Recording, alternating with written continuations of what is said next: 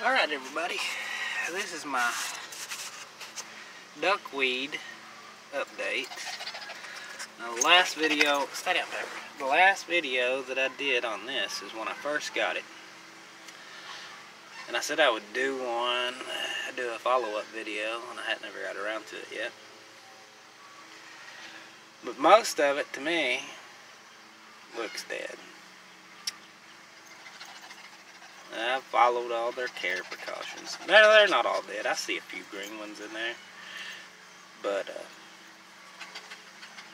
this thing about it doubling in mass every 24 to 48 hours, it's been in here for a couple weeks and it's barely moved.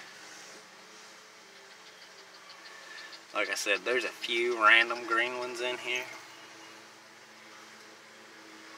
See if I can... I don't know if that's one or that's just a... Come on, phone, focus in. Well, that's just a piece of grass it's got in here. You see it? Get this phone to focus.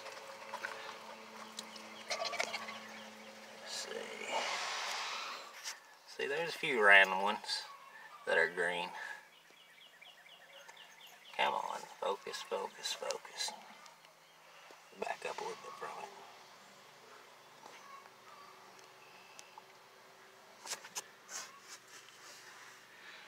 Well, I'll give it a little more time.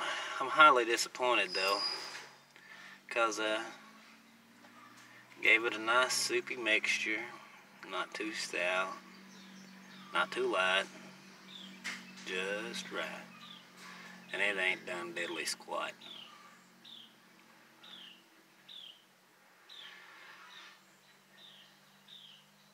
I got the shading good on it so that it gets enough shade, gets a little bit of light.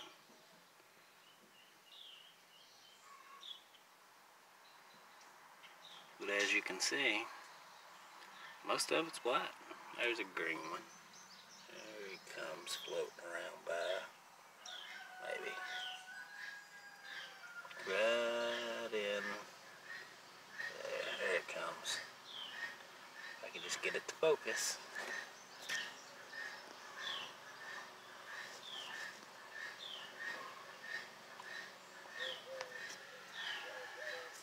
Anyways, you get the idea. Yes, that white color that they look on the video, that is what color they look to me too. With just a few random green ones in there. So either I got a bad batch of duckweed from whoever I got it from on eBay, or it just doesn't perform like everybody says it does on YouTube.